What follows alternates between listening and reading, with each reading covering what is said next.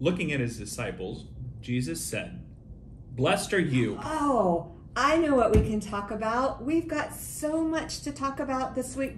Count your blessings. We have so many blessings to talk about. You just think about this week. I mean, we got to have this beautiful snow. We got to go out sledding and play in it with Jonathan. We've got Nathaniel, who's doing really well in school. We've got Rebecca, who's just loving volleyball, and things are going so well there. And then we've got, what are you doing? It's important for us to think about what we're thankful and our blessings in our life. Whoa, Pastor Tony.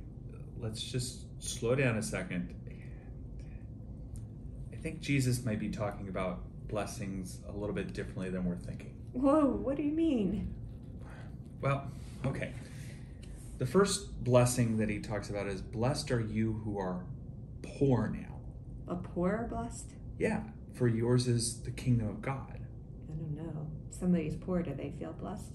What I think Jesus is saying is you're not relying on the things of this world, you're relying on what God gives you. Mm-hmm. The next thing is, blessed are you who hunger now. I don't feel very blessed when I'm hungry. Well, no, but Jesus says you will be satisfied. Blessed are you who weep now. Well, that's one I struggle with. Mm-hmm. I mean, when I'm facing grief or mourning, blessed am I when I weep. But Jesus says, for you will laugh. Mm. And they said, blessed are you when men hate you, when they exclude you and insult you and reject your name as evil because of the Son of Man. I don't know.